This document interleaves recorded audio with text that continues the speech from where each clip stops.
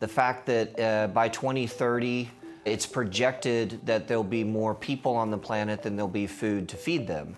So food production is, food security is a term that's used a lot, is very much on the top of people's minds. Number two is the climate conditions on the planet. So things like drought conditions in certain parts of the world. Soil erosion, I know in the United States, is a big concern right now with a number of farmers in a number of regions of the country. Number three is artificial intelligence. The whole proliferation of ChatGPT and the popularity that it's made kind of in the consumer world has made its way into agriculture as well. And so people are thinking about how can we apply artificial intelligence to agriculture solutions going forward.